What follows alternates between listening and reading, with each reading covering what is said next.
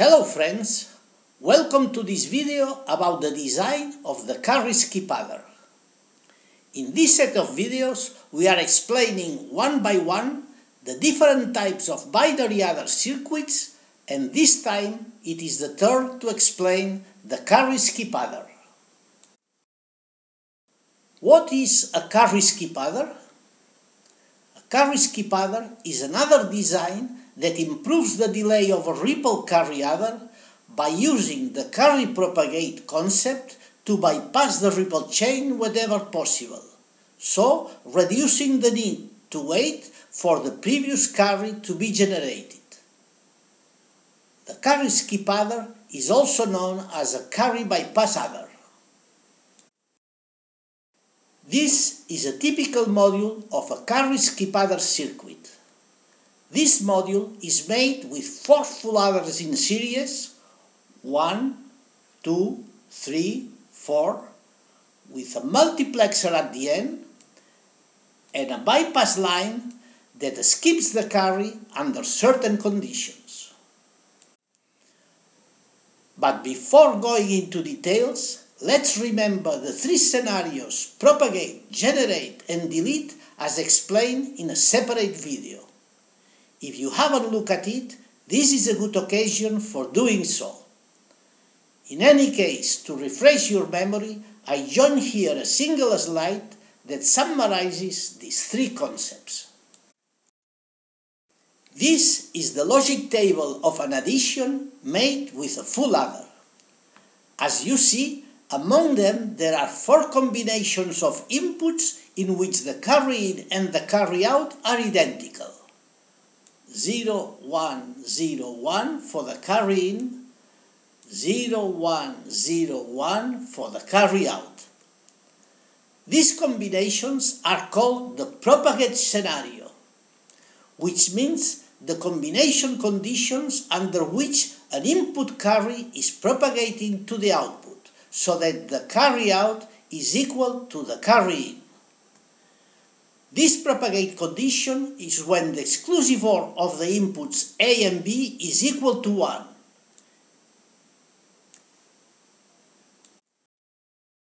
The bypass line delineated in the circuit module represents the propagate condition. If all the P's are 1, then the multiplexer opens the bypass line. As you know, the disadvantage of a ripple carry adder is that each full adder in the chain has to wait for the input carry to be able to calculate the sum. So, the idea of the skip adder design is to take the advantage of the propagate scenario for bypassing the full adder blocks when all are in propagate mode, because in this case the carry out is equal to the carry in. That means we do not have to wait for the successive carries to be generated, and we can jump directly to the next block. So, if in a chain of full adders every adder is in propagate mode, then the carry output of the module is the same as the carry input. This condition is P0, P1, P2, P3 equal to 1. Note that we can verify this condition at the very first start, because the data digits A and B are known from the beginning.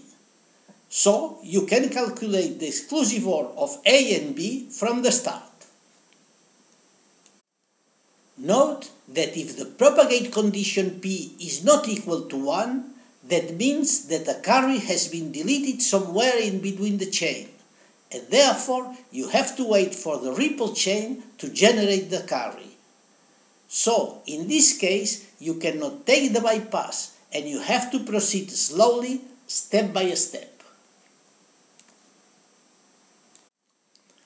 So, the fastest case is when all the full adders are in propagate mode, because in this case you can take the bypass line. So, the first thing I have to do for each block is to create the P signals in order to know as soon as possible if all the p signals are 1 and consequently I can take the bypass. In blue, I have completed the circuit diagram to verify this condition. These blue lines are called the propagate signals. Note that in each line there is one exclusive OR gate.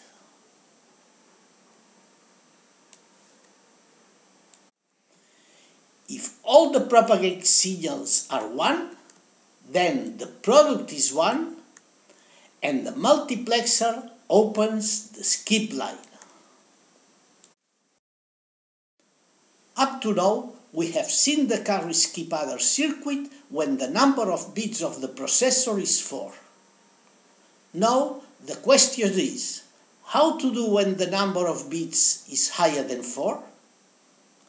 The answer is, in this case, we can replicate the carry skip adder module as many times as needed. For example, for n equals 16 bits, we can replicate it 4 times. And this is the circuit. So, the idea is to split all the n bits in groups, hoping that at least in some of the groups, all the propagate signals are 1, and I can take the bypass. We name k the number of groups into which we divide the total n bits. Note that when k is equal to 1 is the same case as to have a continuous ripple carry adder in the main line. So, for the case of 16 bits and k equal to 1, we would have only one continuous ripple chain of 16 bits with a unique skip line. Let's look now at the critical path. By definition, the critical path is the longest path, the one that takes more time to output the result. This longest path occurs when we have a non-propagate condition p equal to 0 in the first 2 bits A0, B0 of the first block, so we have to wait for the carry delay of all the first block. Why this is the longest path? Because if we do not have a non-propagate condition p equal to 0 until later in the blockchain, then we skip the first blocks until this point. Then from this point it wouldn't care about the previous carry, and the time of the effective path would start from here to the end, so the path is shorter. It can be demonstrated that the time of the critical path is represented by this formula.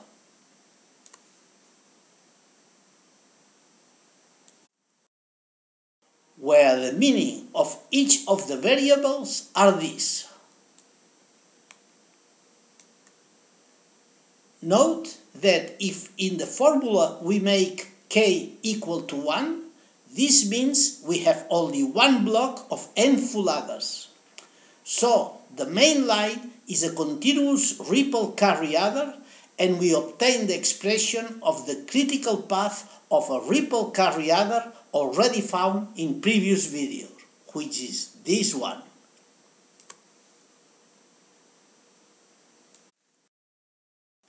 Let's finally compare the performance of the carry skip adder compared to the ripple carry adder. For the same number of bits, the critical path time of the carry skip adder is faster. When n increases, the critical path time for the ripple carry adder gets slower, and the difference increases in favor of the carry skip adder. If we plot the skip adder delay as function of k, we have a curve with a minimum point, and the optimum number of carry skip adder modules is given by this minimum point, which is equal to this. We can find this minimum point by mathematically deriving the equation of the delay with respect to k and make it equal to 0. Of course, k is an integer number, so in the solution we have to choose the closest integer. So, in summary, for the same number of bits, if we compare the performance of the carry skip adder with respect to the ripple carry adder, the critical path time for the ripple carry adder is longer, and it gets longer when n increases. So, for higher number of bits, the carry skip adder becomes the best choice. Thank you very much for your attention. Have a nice day. If you like this video, please hit the like button and subscribe for more videos. In the next video, we will explain another improved type of binary adder circuit in an effort to reduce the delay even more. So, keep in touch.